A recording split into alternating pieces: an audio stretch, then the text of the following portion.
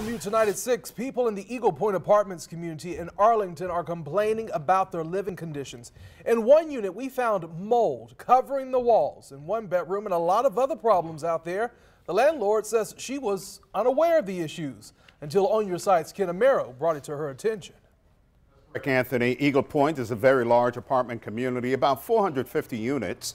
Several of the buildings were damaged by Irma. There were severe water leaks. And now in some of those units, there's a mold problem. Apartment 28, for example, is just one of the units in desperate need of repairs. Did you get the bathroom seat? LaToya Whitfield moved into her Eagle Pointe apartment 5 months ago. When it rained, all this leaks.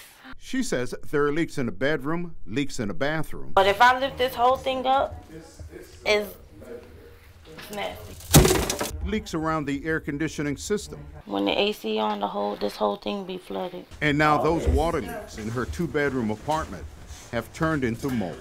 What is your biggest concern now? The mold from my son. Whitfield, a single parent, works 2 jobs to pay the $850 a month rent. Did it get worse after the storm? Her concern is her 7-year-old who has asthma. And you've brought this to the attention of the management? Yep.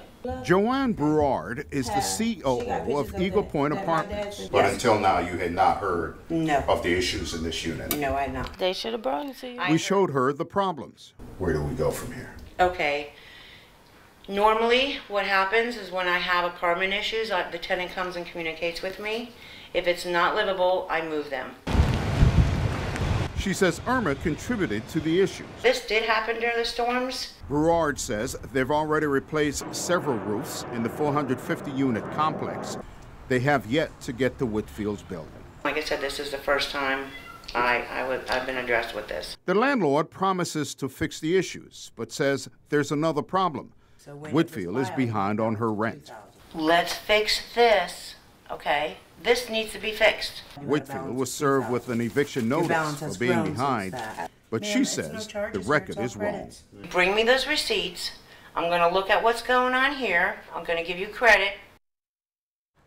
Now, Whitfield has agreed to meet with the landlord Monday morning to resolve the rent issue. A resolution would stop the eviction and get her a different apartment.